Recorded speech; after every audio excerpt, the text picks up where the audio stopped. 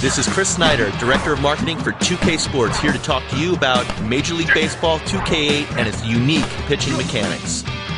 The pitching mechanics in Major League Baseball 2K8 received a major overhaul. Instead of timing the pitch by pressing buttons, we wanted to make pitching seem more realistic and utilize the motions of the right thumbstick to be similar to that of an actual throwing motion.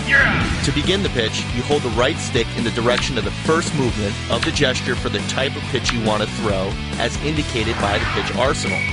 So, for a fastball, you would hold the stick straight back. While you're holding the stick, the effectiveness will build, which is indicated by the ring expanding from the center of the interface. For full effectiveness, wait for the ring to flash on the outer edge. When the ring has reached the proper effectiveness, you will now need to execute the second movement in the gesture. For example, press straight up for a fastball. The ring will then contract, and you release the stick completely when the ring has reached the centermost point. If your timing was perfect, the green zone will flash and your pitch will be spot on. However, if you messed up the pitch, a big red flash will indicate you serving the batter a meatball for him to crush.